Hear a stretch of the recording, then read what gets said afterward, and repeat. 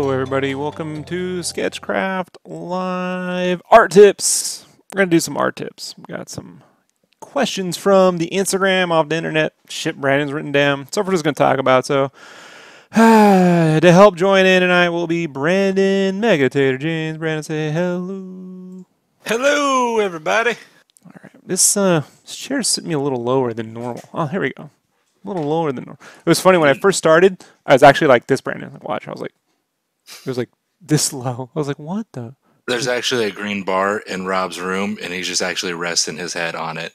I should do it like this now, right? So you never know. just creeping. Yeah, just creeping. Creepcraft. There aren't enough creepers on fucking YouTube, right? I got to add to the mix. Right. All right. If I change this to Creepy Craft for Halloween next year, it's not going to go well for me, is it? No, it won't. All right, it won't. Let's move on. I got my, speaking of Halloween, I have 7 pumpkin beers left of my Elysian Night Owl pumpkin ale. Counting down. I don't get paid to endorse this shit. It's the only beer I enjoy, so I buy about 2 or 3 cases of it, and I have one once a week, so I got 7 more weeks of this. My feet are fat. Put it that way. That being said, this podcast is brought to you by... No, I'm just kidding. No, the feet are fat right now, so I'm like, I'm feeling it. I'm feeling it, Brandon. Brought to you by Fat Feet. Brought to you by Fat Feet. All right, so we got a question here. Let me just bring up a couple things from Instagram. I'll start off with this one. Let's go to the Cintiq. Oh, large. I screenshotted this. Look at my 6% phone battery left, right? At 911.com. Oh, shit. So here's the question. Hello, Mr. SketchCraft. Big fan over here with one question. What artists / companies / websites besides DeviantArt or Tumblr / books such as Loomis or Blair, Preston Blair, courses would you recommend to see or follow as references for us art beginners? Love your work. All the best. Julian. Oh, man. So let me cut back to camera. All right. So this is a multifaceted question, huh, Brandon? Right. I'll start off with this because you might ramble on.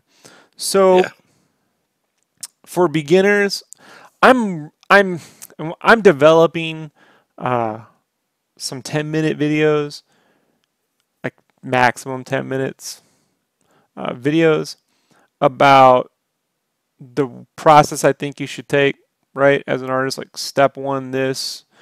Here's how long you should probably spend doing that. Step 2, this. Step 3, this.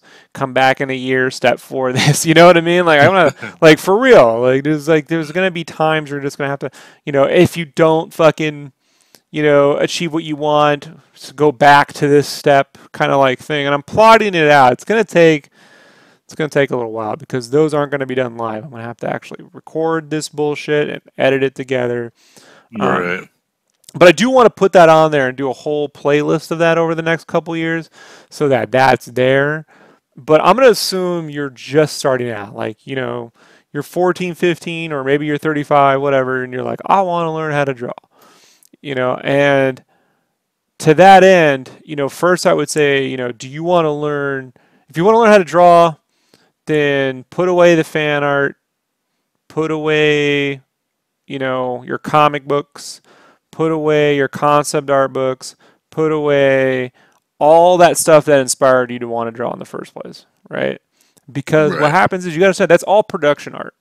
And production art is art that's made with time constraints and feedback and iteration and sales nonsense, and I had a spicy burrito and I drew that leg all fucked up that night, but oh well, it's done, right? Like it's not representative of the best one, the best one can do or the skill set. You're just seeing what that person can do within all these constraints, and that requires a certain level of expertise. You have to have like imagine you have to have like a giant energy tank, Brandon, and every deadline, every constraint, every rule is just like, and you got to get that. You got to get, like in Zelda, you got to get a lot of hearts, man. You got 3 hearts when you start out, you're just going to get wiped out. Start all the way back from the beginning. You got to build up those hearts. How to build up those hearts is really simple. Pick out what you want to do first. Do you want to draw, like with your hand, like with pencil? Do you want to paint? And I really say those are 2 separate things. You know, they go hand in hand, essentially, but one is about line art, construction form, perspective, lines, grids, all this stuff. The other one is about rendering light and the way light curves over surfaces. Now, it helps to understand the 3-dimensionality of that surface. So, you know, take some entry-level construction, go into painting if you want to be more of a digital painter. If you want to be more of an illustrator, focus more on the drawing side. To do that, I recommend a couple things I'm going to bring up right now. Like, again, I don't get any money for this. This is just steps that I ended up finding this stuff when, not so much when I was learning, like I'd already been doing it for a while, but I was like, oh, if I had had that shit, that would have been great, you know? And by the way, folks, I don't do a pre-pro meeting or anything. I just do this shit all live right here. So yeah. So I'm going to bring up Scott Robertson's Gnomon DVDs. Back in 2004, Scott Robertson is a super professional illustrator from Pasadena. I don't know if he's from Pasadena, but you know, the Pasadena College of Arts is really was primarily hail from. He's been in Hollywood, so we can go to the Cintiq. This is his Gnomon Workshop page. And back in 2004, when Gnomon first started doing their DVDs, let me bring desktop ahead so you can see me. So when Gnomon was starting to do your DVDs, look, I'm right next to Scott. That's Scott right there. Wow. They came out with this stuff, and this is the one I really recommend: Basic Perspective Form Drawing from Scott Robertson. I have this one. Yeah, you have this one. Now you're going to see there's a preview, an introduction, drawing mechanics, 1-point perspective, 2-point perspective, 3-point perspective, foreshortening, ellipses. If you just try to watch this whole thing and think you're going to download this fucking information, you're fucked. It's not how it works. Like, really just start with the first 3 chapters for like a month, you know, and then move on to the 2-point, you know, for like another month. And then go back to 1-point, then back to 2-point, then back to 1-point, then go up to 3-point, then go back down over a period of like a year, then move into some foreshortening, learning how to draw from center, learning how to construct 3-dimensionally. Because what you're really trying to do isn't just be able to draw, well, if you're like, Rob, I don't want to draw cars and building and ships like this. I want to draw like Superman flying around. You need to train your brain to think 3-dimensionally. It's going to be the thing that's the hardest thing to learn is your brain wants to see things flat like this, right? Because we live in a hologram, who knows? This is why when you draw, this is why I really am against when you do character designs, doing everything symmetrically flat. Because first off, we're not symmetrical. And second of all, when you draw like this, the minute you start to rotate things, you're going to find serious problems with your designs. And so now the whole fucking internet's moving on. I got a symmetrical brush, so I just got to draw half the character and it duplicates the other half for me. And I'm like, that, you know, guys, you're just doing yourself a disservice. Like, it's a temporary fix. Like, you're saving 15 minutes or an hour, whatever. Let's say an hour. It's not. Let's say you probably saving like 10 minutes. Feels like an hour. Right. The downside is later on, somewhere down the way, you're going to need to be able to draw both sides 3-dimensionally. But you need to learn this 3-dimensional stuff. I also recommend from the same thing, from the Gnomon. These are old DVDs, by the way. Not any of their new stuff. Their new stuff is all, I don't really... all of their new stuff's really, like, complex. Like, I'm just going back. So... I think Feng Shui had some real intro ones back in the day. This one right here. I'll show this one. Here it is on... I own all these, by the way, physically. The physical DVDs. Techniques of Feng Shui, Fundamentals of Shot Design for Environments. And this is like doing these little thumbnails, like hand drawing these little thumbnails.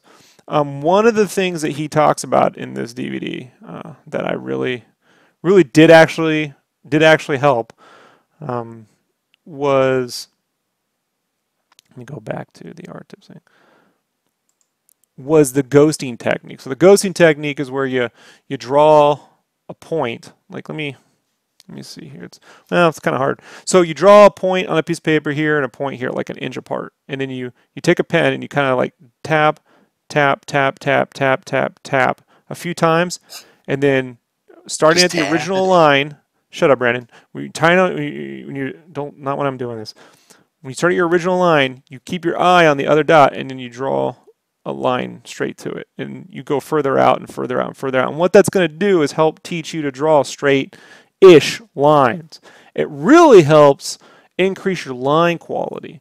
So when you see me sketching or inking like these things, very rarely do I bust out a ruler, mostly for like really long distances, like a straight edge, like a long sword that's going to go halfway across the page, because Right. there's only so much fucking, you can only go so far and so far. So with that, but a lot of those extra lines, it's these little zips, and those little dots you can do anywhere.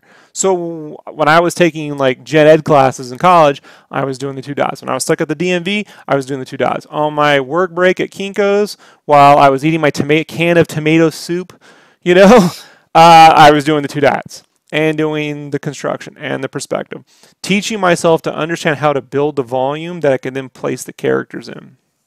So short answer is Scott Robertson's Fundamentals of Perspective, Feng Shu, Fundamentals of Shot Design for Environments. And we'll have links in the info box. Yes. If you want to learn how to paint after that, get back to me and we'll move on there. But I'm telling you, those 2 things over a period of just give it 6 to 8 months, and you're going to see much better up here, but it takes a long time. I think that's the other thing you got to understand. Like beginners think, oh, if I just do this for a month or 2 months or a year or 2 years, that's going to be enough. It's not going to be enough. You may never attain the level of skill that is necessary to make it as a professional illustrator full-time at a comic book company. And it has nothing to do with whether you're a good artist or not. That actually has more to do with the kind of art they're looking to sell, the amount of details, the people they already got doing it, taking into the factor that there are always going to be people better than you. Like I'm not the world's greatest artist. I'm never going to be the world's greatest artist. But I have a type of art that I want to make and I enjoy making. And so I've focused on that. And I think you need to try to ask yourself, what do you feel when you're starting out? What do you feel your end goal is going to be? And then moving toward it. If you want to work in games, you're going to also need to learn some 3D. Do you want to do environments or characters? And you need to pick one and start there.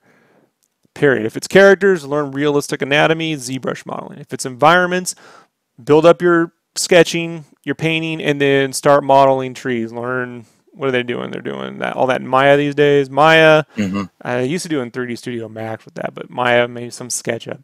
So like you're gonna, and then down the fucking 4 years from now, it can change, right? So 4 years from now, this video is definitely going to be irrelevant in terms of that process, because there could be VR tools.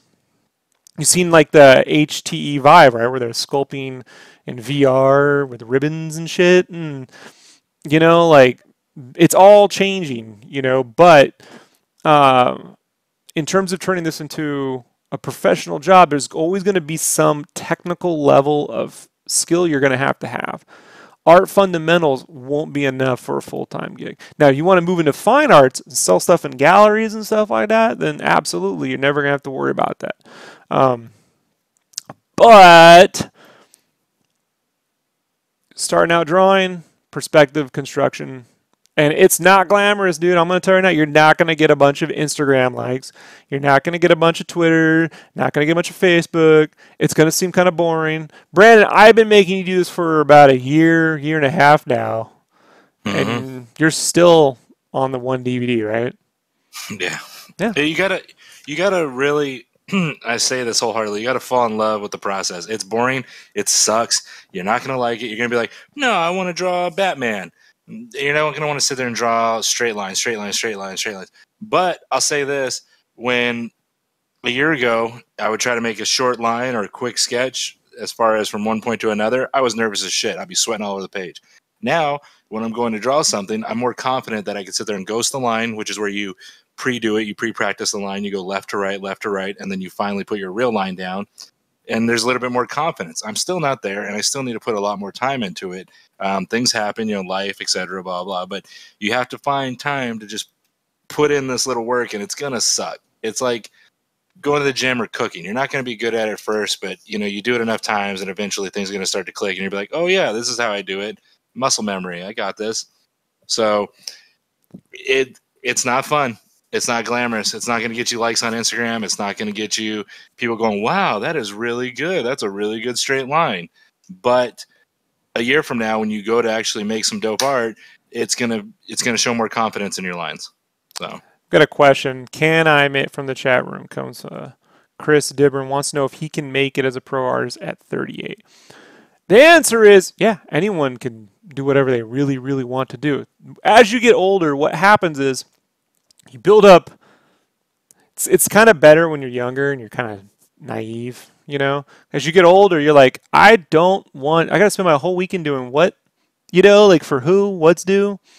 So like you got to like be willing to not be set in your what do I say? Your personal likes and wants in life and stuff. You're going to have to let some things go when you go over. Plus, I think the thing to remember, art, no matter what age you are, is a fantastic side business. No matter what. I recommend, look, when you go and you're working all day, you come home, you're tired. You don't want to work, but you want to know something like that? It's not working. When I came home from school when I was a kid, get all my chores done, I'd sit down, race to draw. That was when I escaped. You got to start thinking about that creative thing as not more work, but escape. What makes it harder is when that work is for someone else. So I think if you're getting older, you might, for your own sanity, want to spend that time beyond developing your own skills, developing your own things, so that's what you're working on. And then, I always like to vary it up. A little bit of commissions, a little bit of production work, like a comic book or cover art or pinups, whatever you want to do. And a little bit of commission, so you're bringing money in, right? And I do the commissions all traditional, so I'm working on traditional stuff. And then with the production, I'm doing digital, and then I'm doing traditional, and then I'm doing digital, and then I'm doing traditional. This way you can give yourself a $10,000. Like I always say, focus on like your goal as a side business is to make an extra 10 grand a year minimum. Like at least that, right? That would be a nice goal. Brandon, wouldn't you like an extra 10 grand? I would love it. And all you had to do was come home and not sit in front of that Xbox all fucking night? Yes. That's all you had to do, right? Yeah. You could spend 10 grand buying loot boxes, or you can make 10 grand elsewhere. Right. Being creative and shit. And I just think... Go ahead. Yeah, go ahead. I was just saying, like, Chris, you're 38, but is a dumb comparison, but I heard this just the other day. Didn't Colonel Sanders start KFC when he was like 40? He didn't start cooking until he was 40 and didn't get franchised until he was like 60? I love to equate food to drawing, yes. But there is a fundamental difference, in a lot of different ways, obviously. Like, owning a restaurant ain't the same as owning art supplies. Like, you're going to probably go bankrupt. I have faith in you, Chris. What I would say, Chris, is get those fundamentals down and start to maneuver on the internet, right? Because if you start spending money on tables at cons, it's just going to be a scene. You're going to have to spend your vacation days from work traveling to cons. You're going to have to spend your free time and your free money or out of your own pocket to try to put the upfront cost for con tables that you're not going to make back. Start to develop a footprint on the internet. And then get out to your local comic book shop, get out to your local coffee shop, get out to a local whatever, put up your pop art, whatever you want to do, but become a little bit of a local person if you can, Right. And then Kyle says the new sketch room looks so empty. New sketch room won't be filling up much. That's going to get filled up when I unbox all the books. And back here, I'll probably put, when Game Cave issue 1's done, I'll put the Game Cave thing back there. But this room where I work in is empty. Like, it's just some tables here and this. And that's the dream. All my packing and other shit's out into another room. So we got another question. I'd say that's pretty good, right? We did that for 20 minutes. Let me bring, this one's going to be a little bit long here, so that's what Brandon said. So, Fala Scene 345 says, I really admire your work and talent and skills. Okay. I wish I could get people information. What if you come back? I'm trying to teach myself to get better. I imagine artistically. I wanted to know if there are any resources or guides you recommend to reach my level. Oh, this is like the same question. I also like to know the amount of work. I also like to know the amount of work. Okay, how about this? Would I recommend any guides to reach my level of skill? See the first 20 minutes of this podcast. Then get back to the second part. 20 minutes later, I would also like to know the amount of work you put in daily to get better over a span of 2 years. Am I self-taught or did I go to a specific school?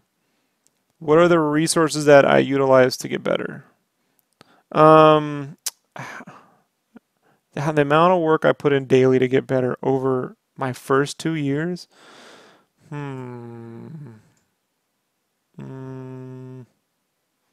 me open up Photoshop. New US paper. Let's see if this works. Where's my pen? Oh, it's right under the Cintiq. Isn't that always great?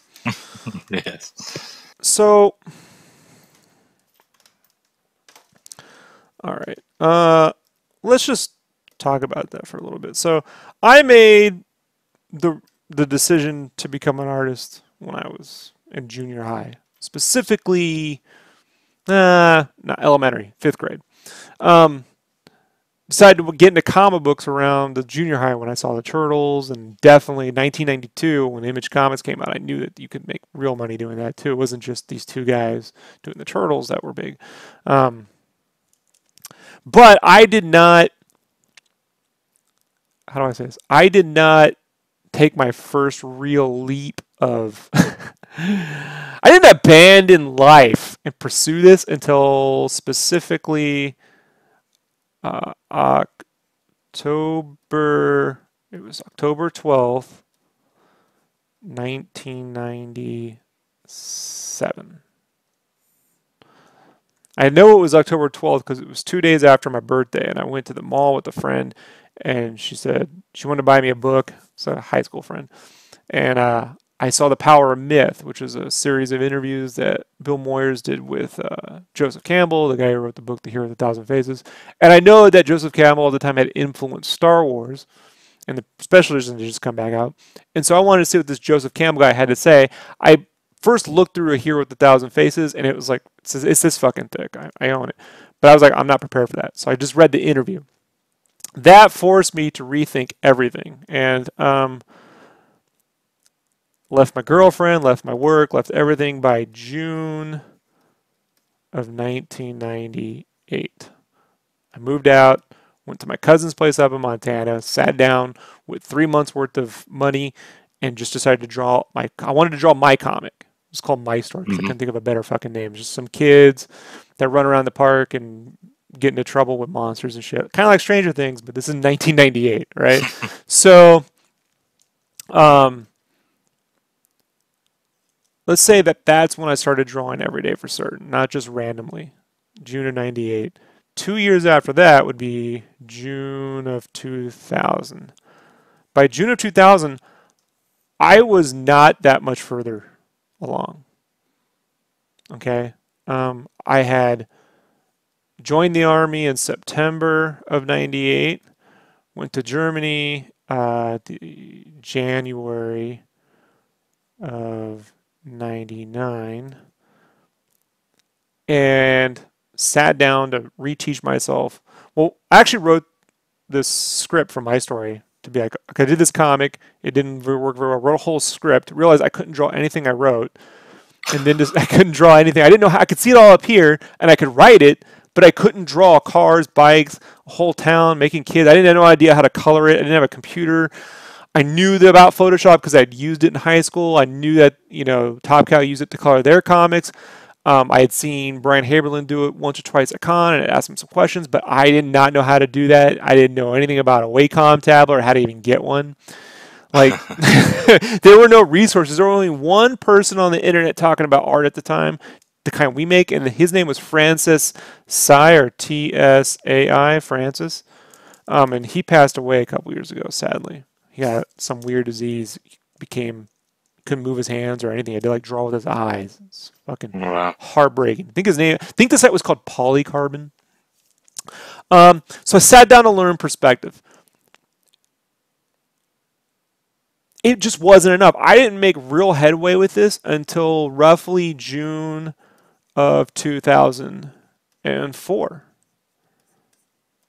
It's about the time that I was able to put a lot of this together. You know, I could find center across any box. I could animate, rotate. It took me really from 1998 to 2004, which is like a 6-year period, right? Yeah, it's a good chunk. Right? To get to an acceptable level of like, I guess I could kind of start. And even then, I didn't produce a single piece of work that I was proud of until Mosaic, which was 3 years later, 2007. And I didn't produce, I'll just say June, because it usually happens around June. And I didn't produce my first cover art that I was 100% proud of until that enslaved cover, which was June 2010 or 11. I'm getting fuzzy on that now because those years were crazy. I think that was 11. I think that was 2011. So I did not achieve the ability to do what I always wanted to do for almost a 10-year period. Oh, wow. Now, how much was I doing that every day, right? At first, with this 3-month period, I was doing it every day, nonstop. I just drew, bathed, made dinner, slept. Drew, bathed, made dinner, slept. I didn't go anywhere. My cousin just let me live in her apartment, whatever, until she moved out. And then in the Army, it's the only thing I did in my room during the week, and then on the weekends I played video games because I was probably going to have CQ duty, or fire guard is what they call it, where you have to sit there and check people in and you're up all night. So I made that my game nights. And I would take other people's CQ duty and have them pay me and give me a free pizza. So I'd make extra money on the side doing that. And then I'd sit there playing video games. And then, you know, trying to practice just basic perspective and construction. I'd say a minimum of 2 to 3 hours every day. That's how long it took me. Now, with this podcast like this, and with YouTube available now, and all the information on the internet, I don't think it would take me that long to get there, given the amount of resources there are available to get questions answered. Especially if you came here and I'm able to like give you my 100%. I think if you listen to what I said and you actually follow through on it, and you're very critical of what you're doing, and you're comparing what you're doing to an industry standard, not comparing it to, you know, I'm proud of me because I did some shit, you know, stuff. If you're actually pushing yourself, probably more like you're going to need 4 years. I'd say 4 years minimum to make a big difference. But it's totally attainable. And that's with a life. I had joined the Army. I had come back. I'd gotten full-time work. I was going to college. That's with all that other stuff, 4 years. You know, maybe you get it down to 3 or 2 given the internet, but it's just a certain time in. It's like you're not going to be able to just start making money playing the guitar your first 2 years. I don't see how. Right, Brandon? Like you got to build the calluses on your fingers and thumbs and stuff. My half brother plays the guitar for a living, and his hands look horrible. I have smooth hands, folks. Like, see this? I've never had to do hard manual labor. Even in the Army, I wore my gloves all the time, Brandon. Like, yeah, you don't have working man hands. No, I wore gloves in the Army, and then I always got my ass in front of a computer, you know. So aside from the tanks were the only thing I did in the Army. That wasn't fun, but I always wore my gloves. So luckily, I was stationed in Germany when it was mostly cold. So, but yeah, so it's gonna take 2 years is not enough, you know. And if that's intimidating, then go ahead and give up now, and then come back in a few months. Come back, and you'll start over. Come back, yeah. And then you'll have wasted that time that you gave up. You'll wish. I used to yell at Brandon like 2 years ago. I'm like, I don't know why you're waiting to start. I've told you what to do. Yeah. You're just delaying. Don't you wish you had started when I told you? Yes, Rob. Don't you, Brandon? Like, but legit, beyond just me being able to go. Go ahead. Legit, just like I said, you have to fall in love with the process. The 2 years ago, you know, I would do some art, play some video games, blah, blah, blah. I had to really, this last year, just get in a fucking groove of this is my routine, this is my life. I either do it or I fucking don't. So now I go to work all day at my shitty day job. I come home, I have my meal with my wife. Sometimes I go to the gym, do a quick gym visit, whatever I gotta do, and then I sit down for 3 hours, either working on thumbnails for Rob, working on my line practice, working on sketch cover commissions that I have. And I don't have a lot of commissions, but I'm thankful for the ones I do because it's allowing me to grow as an artist, but also put out content. So I know I'm not going to work for DC or Marvel. I'm okay with that. I'm okay with my situation in my art life. I accept it. It's cool. I'm thankful that anyone is willing to spend their money on me. And so I'm willing to take the time that I need to put in so I give them better art. And I'm thankful people bought art in my past, but I look at that art and I'm like, man, they were really nice. They must have just liked me as a person and not me as an artist. Because Ashley and I had a conversation loosely based on that. The last one we did, the previous video was commissions with Gang Feather. Mm-hmm. And I was talking about, like, somebody wanted to know about pricing. And I'm like, these are commissions. I'm not charging, whether I spend an hour or 6 hours, it's really on me. However, what you're buying is the quality. Commissions are about quality. Right. So, you know, if you're like, I'm going to charge them an hourly rate, they're immediately going to know, well, just doesn't have to be that good. You know, they're always going to want to spend the least amount of money. So just pick the level of quality you want to work at and get very efficient at doing that. And if that takes you 2 hours, then that's a 2-hour process. Don't turn a 2-hour process into a 20-hour process. But if something takes 20 hours, like the Princess Leia cover took 100 hours, you know, there's no way around that. Even if I digitally painted it, you can't digitally paint the box art. It all has to be drawn. You know, it's like some things take a certain amount of time. That's how long they took to do. Figure out the level of quality you want to produce and hit that. I mean, just being able to do that, like just being able to conjure up in your head, like case in point, you know, just to kind of give you an example, like just to this right here, this cover I just did for Megavisions, like this, I always wanted to be able to make the kind of art that was like on the PlayStation magazine covers that I used to buy in like the mid 90s. Yes. And I'm like, Brandon, this is that, right? Yeah. Oh yeah.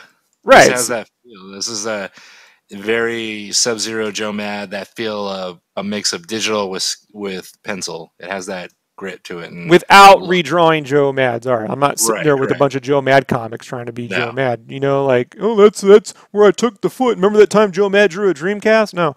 You know, like it's just this, but I have to do all the steps. Draw it, ink it, flat, colors, pre-pro. And the fact that I colored this in 8 hours, taking my sweet-ass time, baffles me. You know, like, I consider that means I know 15-year-old Rob would be like, he'd give me a giant hug. You know, if like Stranger Things Rob could run over and see this, you know, he'd be like, you did it, you know. So StrangerCraft. Yeah, StrangerCraft, you know. So, you know, but I can't see how to color that in 4. I just can't.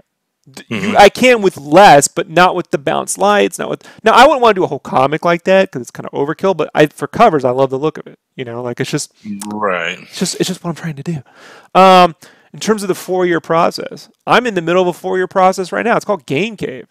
Like, if you guys see the playlist, Game Cave devlog, you're gonna see the last time I updated that was 6 months ago. I've been working on it every day. You just, I can't post devlogs on like story and world building. I kind of had to reset this is the 3rd iteration of Game Cave, and it's happening, folks. Like, it's not just, it's up here. It's like I had to assemble all these. I have to take my art, how I draw, how I color, assemble it in a certain way, how I write. I wrote the whole thing as a novel. It was too many words. Broke it back down to a comic book script. It's kind of going backwards. Like, I had to like figure out the right combination, and then also make certain it's the fucking thing I wanted to make.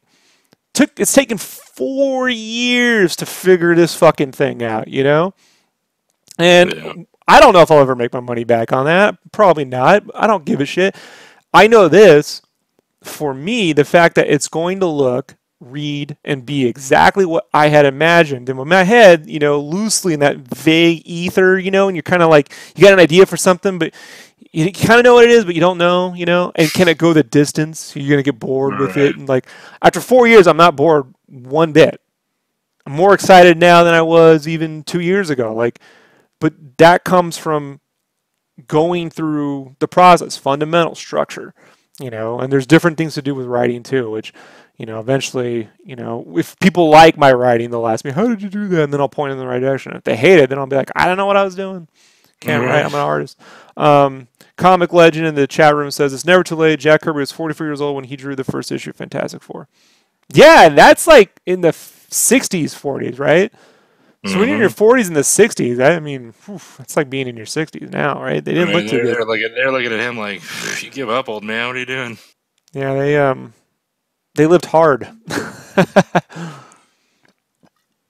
So I got a question. All right. And this kind of what we're talking about now about never too late, and also kind of it reminds me of like, how do I say this? Not giving up, but when you were working on that piece you just showed, you got to a point where you were working on it digitally, and you realized that you have to give up working on it digitally and go back to how you were doing it traditionally. I mean, is there a point where somebody needs to realize that, okay, this isn't working, but still find a way to progress? Like, I mean, what made you just go like, fuck it, this is taking too long? Like, was that it? Because it was taking too long. So what Brandon is saying is he's bringing up this point. So we'll go back to the Mega Visions cover. So if you guys go back a few videos, and I'll have them posted, I'll get them up. Yeah. They'll be up. So I was working on this, and the goal for me was I was going to draw it all with this pencil brush I'd been working on. I just did my last cover for Tom. My last cover for Tom with this pencil brush. And the reason why is I wanted that smooth kind of halftony feel in the pencil brush.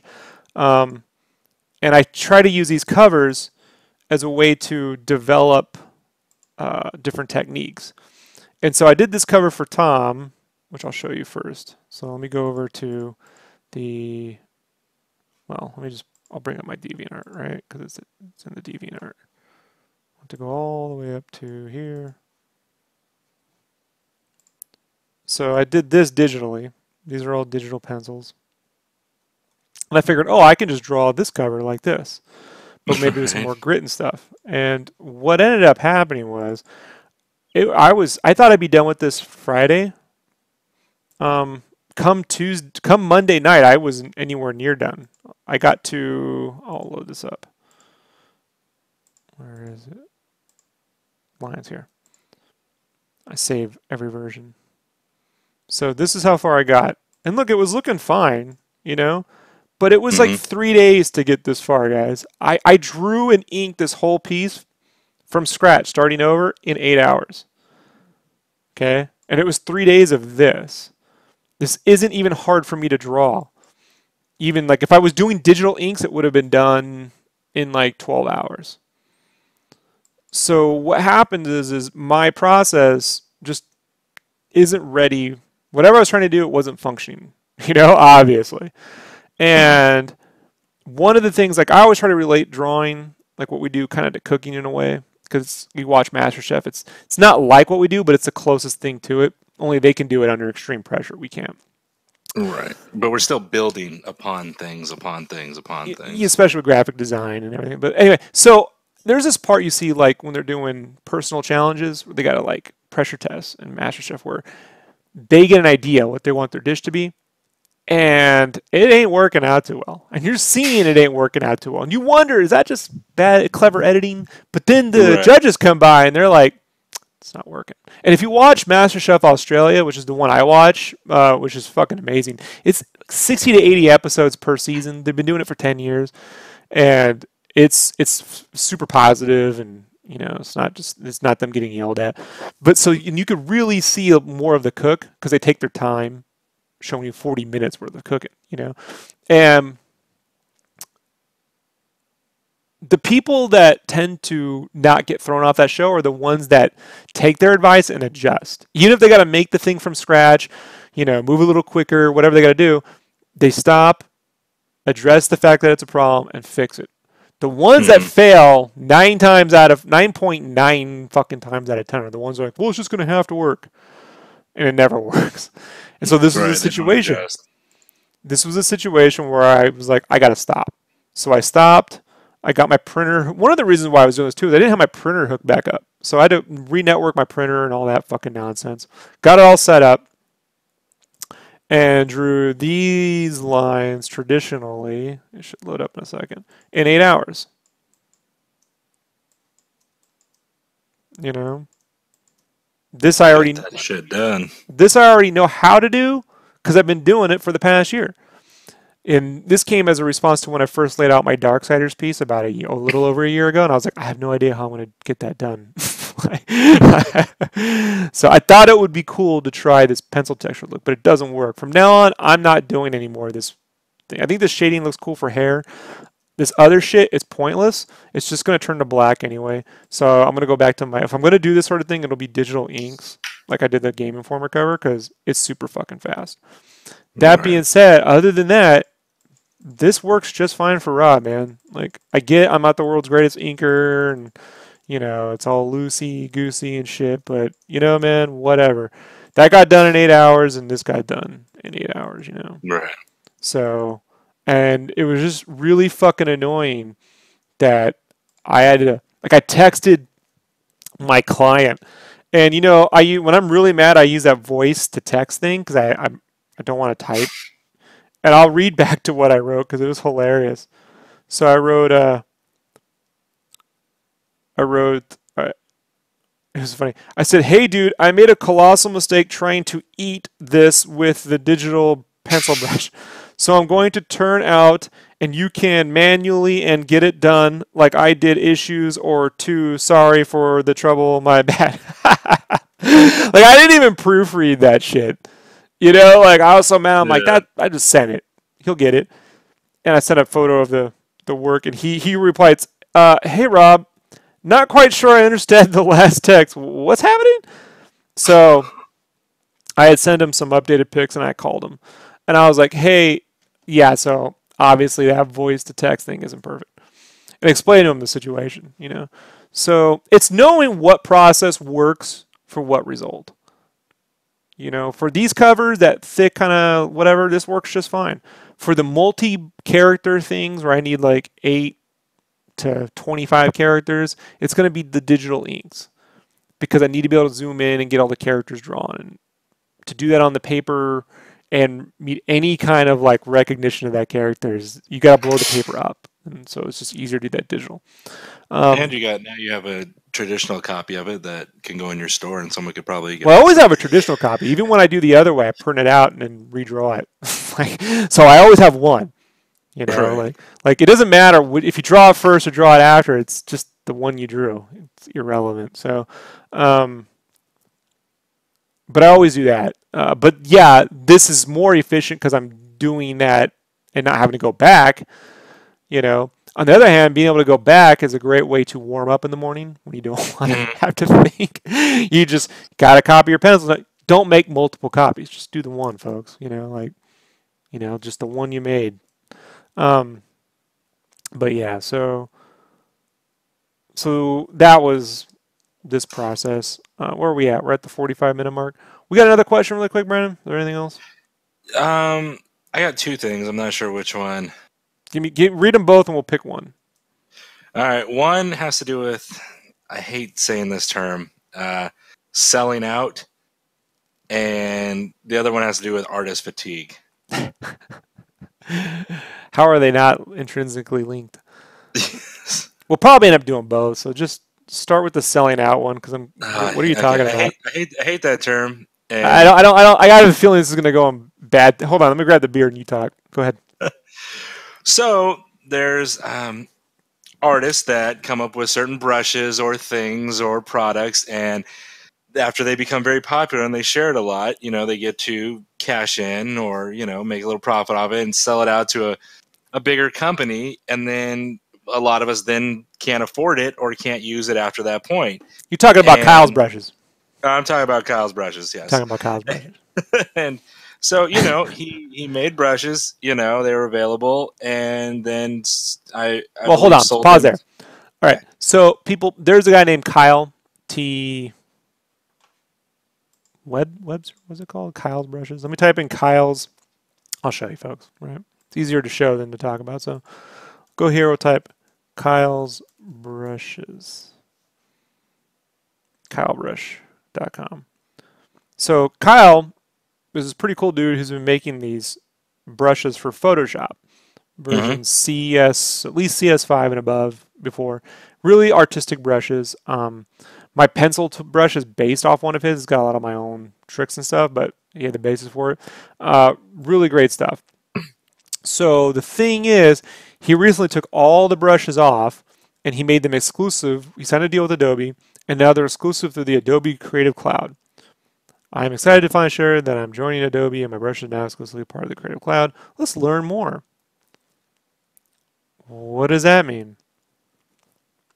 It means that if you have Adobe Photoshop, anything under CC, here we go, Kyle's brush exclusive, anything under CC, you better hope you saved them, because you're never going to get to use them ever again. And he's caught some shit for this, and I don't know, man. I mean, he spent a lot of years developing all these things, Right. He's put in the time. He's put in the work. Right. So, but he has caught a lot of shit from people, that. The problem isn't that he signed a deal. The problem is every piece of software. You used to spend amount of money on software, and then you made stuff and made your money back. Now every bit of software is becoming a service. Software as a service. And so you got a monthly fee for Photoshop. You got a monthly fee for this. You got a monthly fee for that. With Photoshop, I own CS5. I got it for like $375 or something, whatever it was at the time. It's like 3 commissions, folks. Just put the fucking money in. I don't care if it's 100 commissions. I use Photoshop. I'm not using. You have CC. You guys pay how much a year? 120 a year. I don't know. You making 120 a year right now, Brent? Nah. Definitely not when you go back. How long have you been doing it? Hey, if you guys would like to go to my Instagram and my Etsy store, that would help me pay for my CC. Brandon, you should sell some shit out, right? You should sell out. If you sold out, you could afford that Photoshop. You see what I'm saying? So it's not like the guy sold something. It does suck that whatever he makes in the future, I'm not going to be able to access. Right. So then I'm stuck with one of 2 options, right? Subscribe to Adobe CC, which I'm not going to do. For a lot of reasons. The primary being that I'm not paying a monthly subscription for fucking Adobe's products that may or may not break any fucking time they update them. Case in point, even with CS6, I use fonts in Photoshop, especially working in t-shirts and graphic design. I quickly need to render fonts in Photoshop, convert them to smart objects, and do effects and new fonts, whatever you want, new logo types. And the font system in CS6 has a glitch where you'll start to do things like you'll be typing at an exclamation point and it'll put the exclamation point at the front of the fucking sentence. It's a weird bug. And like, we fixed it with CC. You go up to CC and then half the time Brandon's computer drops pressure sensitivity. Right, Brandon? Mm-hmm. I spent 6 hours, 3 weeks ago, fixing Brandon's pressure sensitivity on his intake because of CC. Mm-hmm. It's a CC issue. CS5 works. So it's just like, now if I really want the pencil thing and my brush ain't working, guess what I do? I just print the shit out and draw it with the fucking pencil. Like, they're just, So it's unfortunate because the other option is that you got to find another program. Clip Studio Paint, Sci Power Tool, whatever else you want to use, And the reason why I use Photoshop isn't because I'm like, it's the greatest ever. It's kind of clunky in a lot of ways. That being said, it's the industry standard tool when you go somewhere. If you're working from home, most artists are probably using Clip Studio Paint in conjunction with Photoshop. Usually Clip Studio Paint to draw, Photoshop to color. I learned to do everything in Photoshop because anywhere I went to work, that's what they use. You know, and so it just sucks when you had a guy producing great content that you're not going to be able to access anymore unless you get in on the monthly plan, which I'm not going to do. Now, I guess at a job it wouldn't matter because they'll have the CC. If they're available from Adobe, then I can probably just download them with the thumbs up from the IT guy. So there you go. Right. You know, but I think, you know, he definitely. I hope he definitely got a nice payday out of it because the dude's put in the fucking time. You know, they're really great brushes. But I guess I'm definitely just gonna have to get really good. If I ever use more than what I'm using now, like it's gonna have to be. I think more people are upset because it's an exclusive. You know, an exclusives always suck because you have to have the certain product. As to where if he would have sold these brushes, let's say on, I know you don't like Patreon, but let's say Patreon or some kind of share site where he made. I like Patreon. The problem I have is when Patreon's getting used for things that go beyond what I believe the intent of it to do is. Okay. You know, and it turns into every artist I know is spamming me to support their Patreon, and the most they're making is a few $100 a month, and they could have just made that in commissions and never had to have the Patreon. Right. Like, it's this thing where we feel as though everything we do is now going to cost us a monthly fee. Yeah. Right? We all feel it, right? Like Disney announces a streaming service with a new Star Wars live action show. You fucking know you're going to have to get that fucking shit. You know? You like Clip Studio Paint? They just put it on the iPad. But guess what? You have to have $8 a month subscription. You can't just buy it. On the iPad, you know? That's what I'm saying. So, you know, if he would have, I'm hoping he got a good chunk amount of money where, versus if he would have tried to sell the brushes on his own where he didn't maybe have the same audience. But it's hard when, you know, there's exclusives. You have to have this, you have to have this, to have that. Like, well, Adobe's got money. You know where they're located? California? San Diego? No, they're located in Utah. So when I was driving down to your place, you come in from Salt Lake City, they're right when you come in there. It's a nice new building. You're like, there's where the CC money went. Yeah. You know, you ever drive by there? That's where Brandon. I'm like, Brandon paid for all that. Like, they live much better than you do, Brandon. I paid for that. You know, so, but Patreon, like when I want to support a game developer to make their game every month versus one Kickstarter. So this is what happens, right? Is Kickstarter started doing these things where you'd fund a game, but like anything else, you need more funds. Like you thought you might need, say, 20 grand to make the game. Really, you need like 20 grand a year to make that game. So Patreon becomes very valuable that you can show constant progress, let people get all the assets, and every month they can join in. But it's slowly, right? Everyone starts to find more ways to do less effort to get your money monthly. Mm-hmm. Now it's like, I have an opinion. Pay me to sit here and talk for 20 minutes a day. Like, yeah. You know what I mean? It's like, just to talk for 20 minutes? You're telling me you're not going to sit on... So if I don't pay you to talk about movies for 20 minutes a day, you're telling me you're not going to sit on the phone with your friends for an hour every other day? You know what I mean? Complaining about movies, and if you just broke those conversations up for 20-minute increments, you would have had the same rambling conversation. It's not like they're doing it to produce tons of content, or, you know, people that would normally, maybe Brandon, like, I like to, you know, put on a Pikachu outfit and run around with my hairy legs and shit. I don't know, y'all want to see it, you know, you know, so pay me. It's just like, it's become something a little bit more, and then everyone thinks that that's the get rich quick scheme, right? So it's like, tell me, why don't you do the Patreon, Rob? Just do the Patreon. It's like, because you're gonna, I make things, make them available, pull back. Make things, make them available, pull back. You know, I wanted to get in on this one. Maybe next time. Maybe I'll never see you again. I miss some. That's how I work, and it's just because slow and steady. I want a consistent career. You know, and I get there's people being much more successful than me, but at what cost? I don't know. One thing I know is true, folks, when it comes to artists and money, never believe they're doing as well as the artists that are doing really well, don't flaunt it. I'm telling you right now.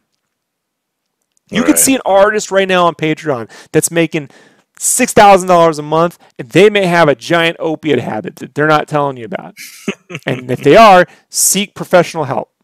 Please, you know, like, I'm being dead serious. Like artists don't really need $6,000 a month to live. What are they doing with all that money? You can't produce more art because you're getting more money. I'm not a fucking vending machine for art, right? Just keep shoving money in, and art gets boom, boom, boom. You know, like, there's only so much you can make.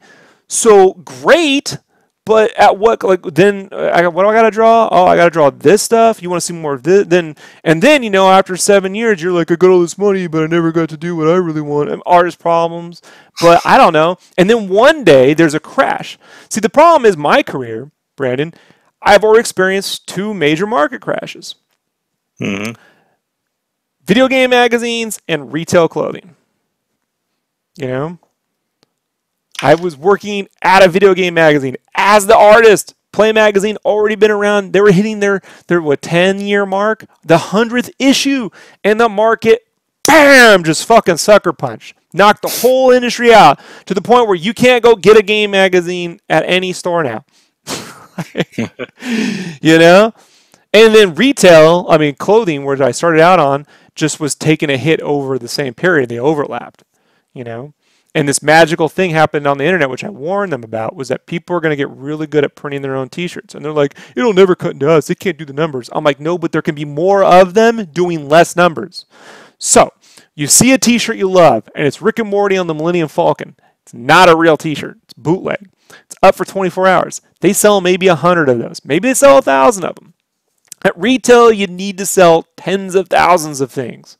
But they only need to sell 100, 50, whatever, in a 24-hour period, and then the next one's going to go up for another 24 hours, and the next one's going to go up for another 24 hours, and the next one's going to go up. And so all those people are doing it, and that all chips away at the money that would have gone to the 3 or 4 companies that were putting things at retail.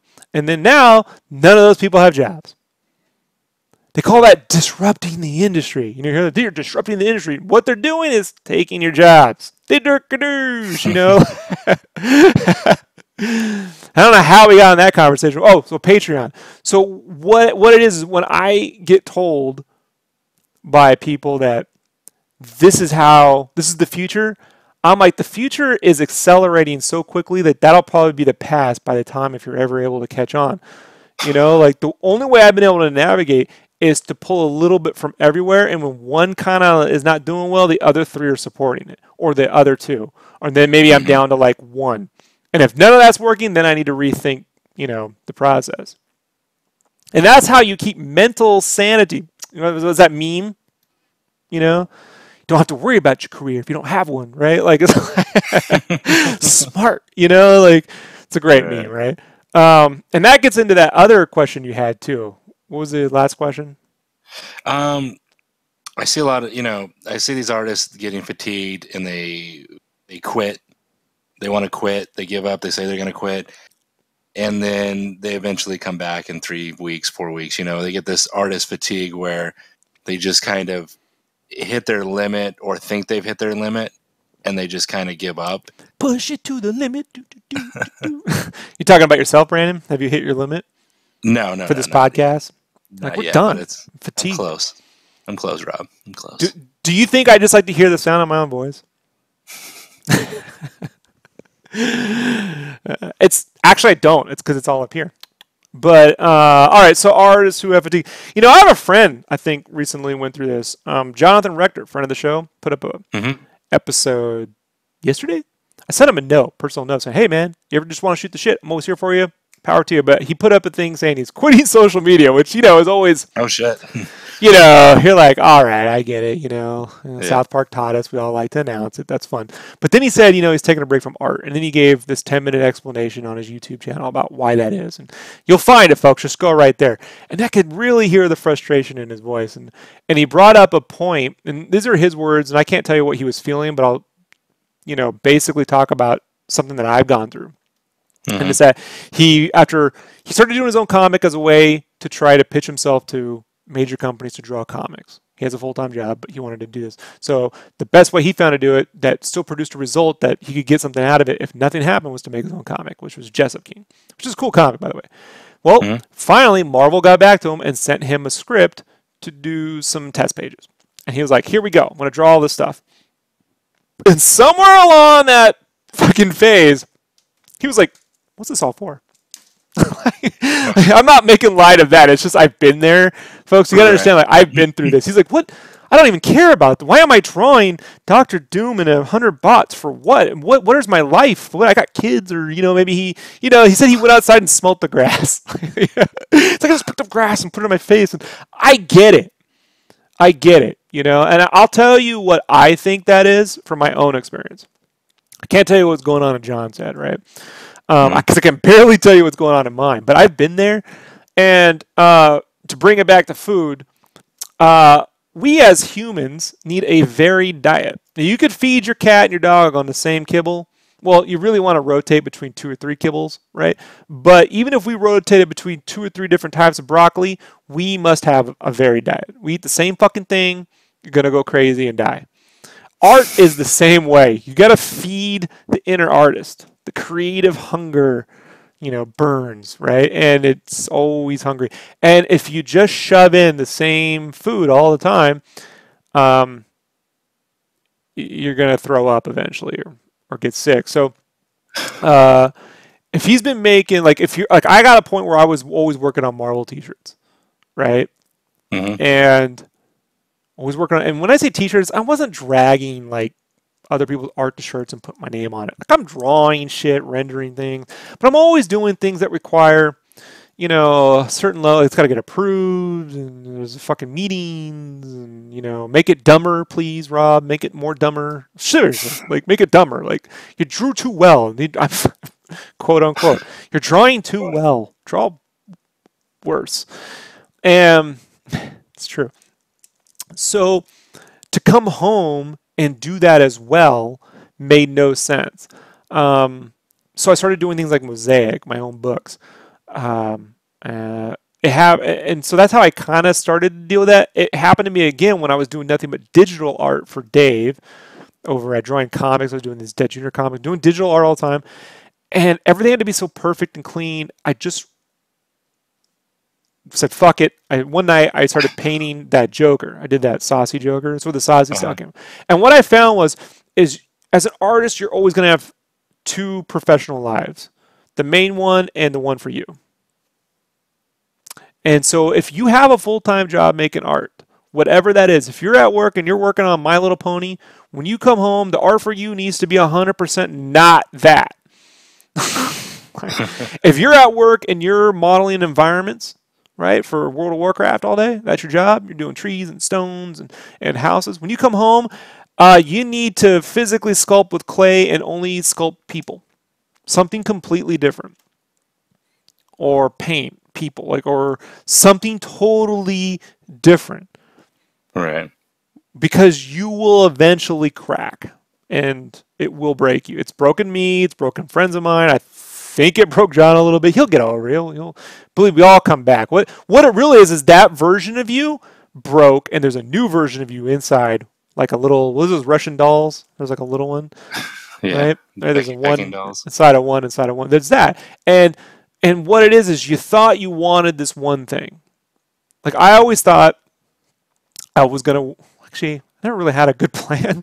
I had this vision that I was going to make a certain amount of money after college because I had to or I couldn't pay back my student loans. And I always wanted to work in game magazines. And somehow I managed to make that happen. And then I was like, I'm going to do comics too. And what I found out was I hate drawing comics for people. I hate drawing comics for people, Brandon. I hate it. Yes. I hate going on this panel. I got to fulfill their vision. Fuck their vision. I don't have it. I have the ability to do it. I don't want to, Kyle. You ever see that episode of South Park where Kyle's trying to get Cartman to help him save the trees or the whales or something? And he goes, but you have plenty of time. He goes, I know, Kyle. I just don't care. Yeah. I have plenty of time to do it. And plus, it's very difficult when you have a job that is paying well artistically, and then you have to come home and try 10 times harder for chicken scraps. And I'm going to be honest, man, it's this stuff, most comic artists I know, they're averaging $30,000 a year. With the hope that they'll have those original pages they can resell, and then they'll make another 30 grand. That makes your 60.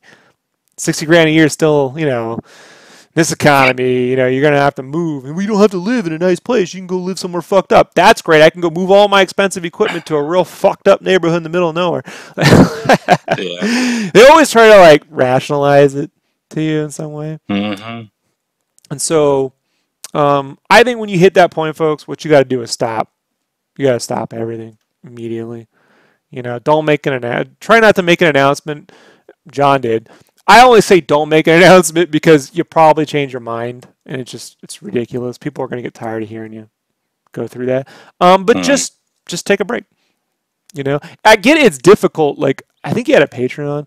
I have some friends that have done that too. Like, they have patrons and like, I'm not going to do anything, and then all of a sudden people are like, why have I been giving you money and you're not making things? Like, that's another reason I don't like people paying me money monthly because I owe them more shit. I owe you. So. Right. Especially with comics, man. If it's your own comic, what if this takes me a little bit to figure out, you know? Jonathan Rector, I'll show you his YouTube. I was going to have the links in the info, but we'll just go there right now. So I'll show you John's, because I subscribe, folks. So if we go to my, right here, check out John. We'll scroll down here to Jonathan Rector. Give him some love, man. Right here. And this right here, updates and goodbye from now would be the one right here. It's a good site. He's a good dude, man. If you have him on the cast, you can see the interview I did with him on the podcast. On where's the interview I did with him? We did a really good one actually. Let me go into Creator Studio. God damn it, view channel. Yeah, they always make this shit not fucking intuitive, you know? So if we go to the podcast, and if this as you can tell, people, we do not prepare. I'm not going to keep telling people I don't prepare. They know this. So I'm prepared. I could talk about anything. I'm just not going to have it all queued up. So where's the Jonathan Rector interview? Right here. So why is this one not have a name, Brandon? I'm not happy about that. What's going on with that one? I could tell you why. The one that says SketchCraft Live below SketchCraft 67, because I uploaded it, you didn't like it, so you re-uploaded with the new one. And why is this 1 hour 51 and that's 57 minutes? I don't know. I have to go back and look.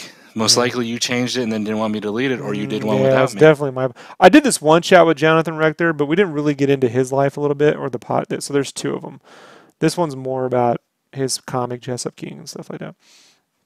But I mean, this conversation extends past him. You're all going to get to this point, folks, where you want to not do what you're doing. And I always say, like, do something completely different outside of what you're doing all the time. And then bring back the things you learn to this one, and then this one to that one. This is why I do commissions where I'll use color pencil, and then I do watercolor, and then I go back and do the digital colors, and then I'll do digital landscape painting, and then I'll come back. Like, I have this little, like, circle that I try to make, right? This little circle of traditional digital painting, writing, traditional digital painting, writing, traditional digital painting, writing, maybe graphic design, traditional digital painting. And look, it's madness. You know, at the end of the day, it ticking those little things off in a constant little circle, and then coming over here some nights and just complaining for 4 hours while I'm drawing. What was it the other night I was drawing that? I think when I was drawing the Megavisions cover, someone was like, dude, you just fucking went on like a 4-hour rant, and I was drawing the whole time, you know? It's like, this fucking shit sucks, this motherfucker. And, you know, but shit's still getting done, so, you know, we'll have our ways.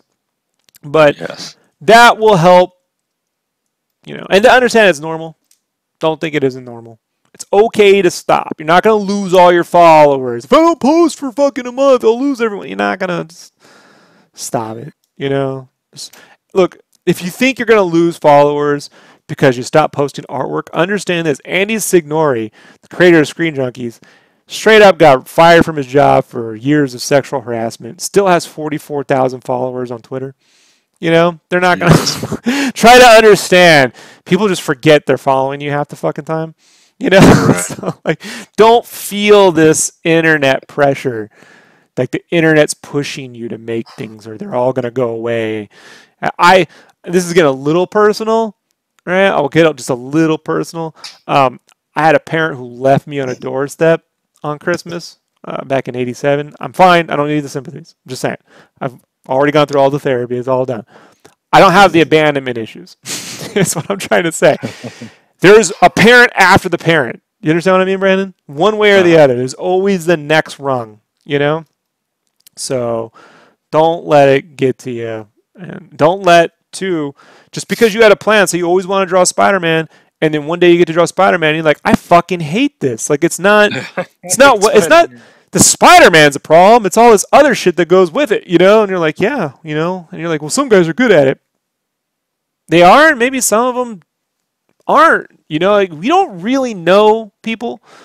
You don't really know. Like, even here, I'm pretty honest, but, you know, like, I'm not going to tell you how I'm feeling because I ate a burrito. You know what I mean? I'm not going to get, there's certain things I'm not getting. Like, I don't, you know. I definitely would fucking tell you if something was a colossal waste of money, because I don't want people spending time and money on things that I know is a fucking ruse, and you know they're gonna come back like, should I get this equipment? Like, yeah, it'll give you superpowers. Like, you know, like, okay, don't. You are on a tangent, sir. Yeah, I know.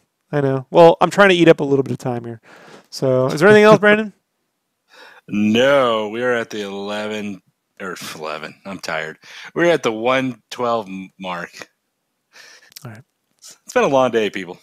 I appreciate everyone listening. So Brandon said he only had one more day of this 2 days ago. How many more days of this do you have? I said that last night thinking it was I have one more day of overtime that I go in early tomorrow and stay during the day, and then have the 2 weeks of no overtime because of holidays and such, and have to go to California to see such as. But then after we'll see, but it'll get me back to more of a normal schedule where I can get more stuff done. But it's been kicking my ass to where, like, I'm just like, what day is it? Oh shit, it's only Wednesday. Yeah. Well, Brandon's going to help me record a Game Cave development update tomorrow night, right, Brandon? I sure am. So hang around for that. I will be doing color pencils during the day. Maybe tonight, maybe tomorrow at the very latest. I gotta color this fucking thing, and I get the other ones done. How do I feel after eating a burrito? Fat. It's sweaty. But they're good. Burritos are tasty. I do love them. I love burritos. I do love them. I just got done doing this cover, and even though I want to get right into the next thing, I found that anytime you kind of push out I hate to say it, a baby, a child. Anytime you create something, it's best to take the next day off if you have that luxury. So commissions, you know, people paid for them, they want their stuff, but they also want it done right. Right, Brandon? Correct. So I'm more than likely 98% certain that I'm just going to go and clean my kitchen and play some Mario Odyssey, you get a good night's sleep, and then in the morning get cranking on that Wolverine. And then tomorrow night we're going to update on the Game Cave, so I can update that Kickstarter when people like, if they forget. Brandon, is there anything else you want to mention? No, just a thank you to all the people who follow me on Instagram lately from the cast. You know, it goes in spurts where people will follow me, a whole chunk of 10, 12 people at a time, and then it just depends on when we post, but I appreciate all the people leaving me comments and likes and just follow me lately from the cast. So it's always nice that somebody out there enjoys the Mega Potato. And if anybody else would like to follow me on Instagram, it's @LeadHeavy, LEAD Heavy. Links are below, and I have all the links down there for Rob's Etsy store, his Instagram, and all those wonderful things. Speaking of social media, really quick, I did share a picture. I rarely do this, folks. All right, so I'm not promoting this to tell me thank you for. I forgot to tell people to not say this, but so tomorrow's Veterans Day, and so I post this. This is me when I was 19, learning how to draw in the Army. Is this one where you're sitting on the floor? Yeah, it's a beanbag. It's actually 2 beanbags. I stack up on one another. So yeah, there we go. Someone came over, I can share them, or I can stack them up and have a nice extra. There's Look my coffee. That. Nice and shaved, got a little bit of muscles, clean shaven. Even at 100 push-ups a day for a year or two, that's the most definition I'm getting out of these arms, Brandon. Just not a muscle guy, you know? Like it doesn't. Like me. You see that Pokemon Stadium back here? That's Street Fighter Alpha 2 Sega Saturn right there. Uh-huh. Right, that's Ninja Turtles, the first Ninja Turtles DVD right there. I believe that is Unbreakable. So you were what, 38 in this picture? How about 30? You look so adult. 19. I know, you like that? So, 2000. Young and old at the same time. So Benjamin Button-like. I know, right? It's like the last time. You know? I mean, I've aged fairly well, but we're all going to get old, so it happens. But please don't tell me thank me for my service. I forgot to tell people don't do that. That's not why I do it. I actually only posted it because my uncle keeps forgetting I'm alive. And so every year he likes to post, he thanks all of his brothers that he hates and my grandfather whom he hated for the service because he feels bad he never joined. And he always forgets. So I just always post that back to him. And he gets annoyed. And I was like, I'll share it. I think I shared the photo once 3 years ago on the Instagram. But. Thank you for being my friend. Do. So, all right, everybody, I'm going to get to it. Thanks for hanging out. Let's give a shout out to the chat room. Napalma, Shadow Kid, Comic Legend, Frankie Lynch, Chris Dibburn, Kyle Wright, and Jamal. Daisuke. And, Daisuke. They all got, and Crusher Jr., they all have birthdays this month, like Romper Room. You know what that is, right, Brandon? What is it? No. He doesn't know what Romper Room is. It's before your time. All right, everybody. Talk to you later. Peace. Bye-bye. Thank you for listening to SketchCraft. You don't have to go home, but you're probably already home. They said that to me first day in the Army. You don't have to go home, but you can't stay here. And I was like, but I want to go home. You don't have to go home, but you can't stay here. And I'd be like, please, can I just go home? Ah, shit. Oh, fuck. I hated home anyway. All right, everybody. Peace. I'm out.